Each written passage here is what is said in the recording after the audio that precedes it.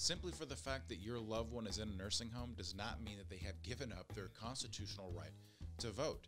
Nursing homes are not allowed to prevent nursing home residents that are able to go and vote. So make sure that you pick your loved one up on Election Day and allow them to express their individual right under the Constitution to cast their vote and be a part of the democratic process. The right to vote is not lost just because they're in a nursing home. And that is your Residents' Rights Fact of the Day.